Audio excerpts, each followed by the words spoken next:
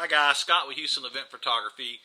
I'm going to start out with a new video showing you how to set up Teps-X on a brand new computer. I just got a new iMac in today and I've installed Teps software onto this Mac.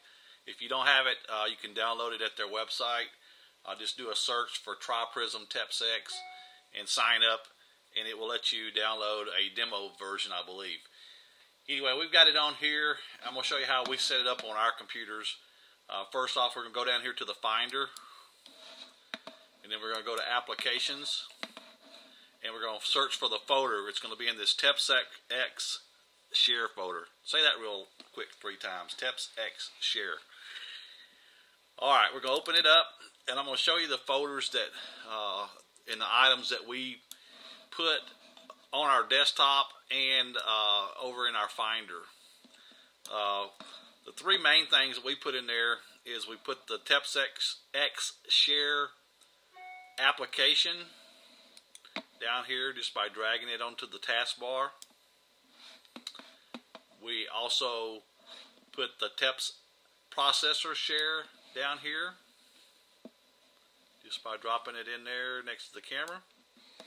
And the last thing we put on there is the Print Center, and we'll drag that down and drop it in there. And those things stay on our desktop all the time. There's other things that you can add down there, but those are the 3 main items that we use. Then we also want to drag a few folders over into the Finder so that we can find them easily. One of the main ones is our Print to File folder. We drag it over here, and you can just drop it anywhere in there. The next one that we put in there is our Graphics folder,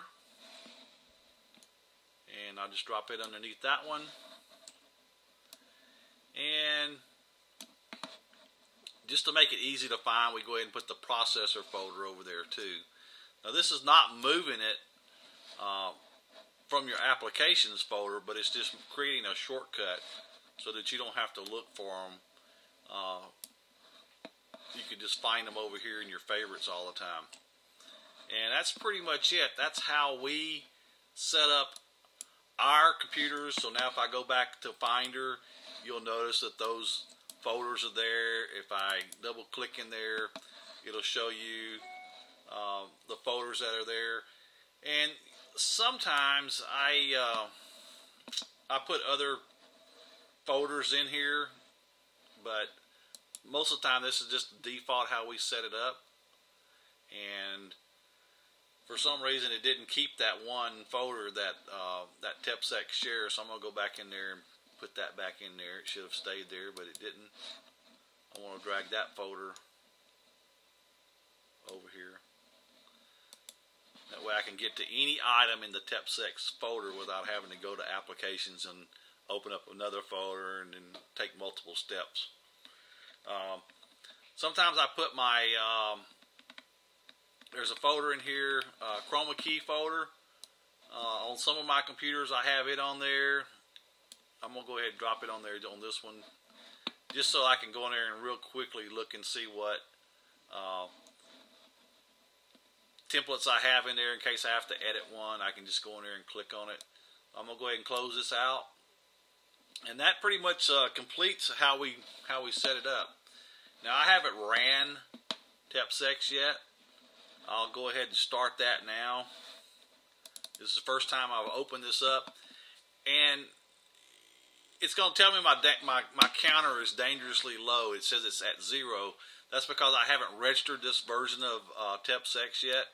I'm still waiting on them to send me the key, but it'll let you go ahead and start it and play with it, and just kind of give you an idea of how it works. Again, this is the main menu, and whenever you're going to make any changes to any preferences in Teps-X, you'll probably want to come back to this main menu. You can change some of the things in sub-menus when you're actually operating Teps-X, but a lot of things will be grayed out, like this input window. Right now I can change it to camera, which is what I'm going to do right now, and I'm going to change it to Nikon because that's what we use. Me and my partner both shoot Nikon, but some of my other photographers shoot Canon, so if they're using this on site. They have to go in there and change that. And pretty much right now, all the preferences are just how they come from the factory.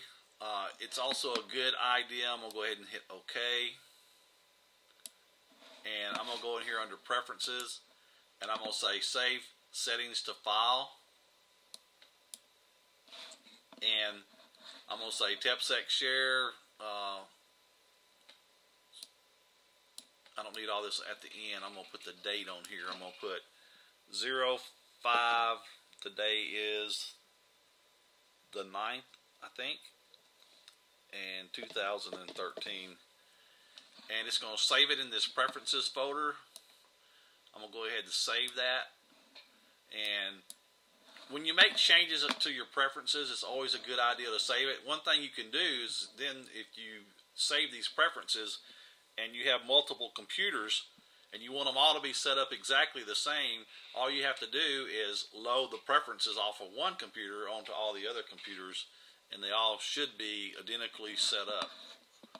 And it just makes it real easy to do that. But this is how we do it. Like I said, this is the main images, the main menu for Teps-X right here.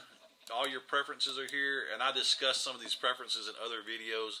I just wanted to throw this video up on YouTube just in case you're just loading Teps-X up for the first time and you wanted to see how we actually set ours up. Alright, we appreciate you listening, and if you have any questions, you can email us at info@houstoneventphotography.com. Thanks, and we'll see you on the next video.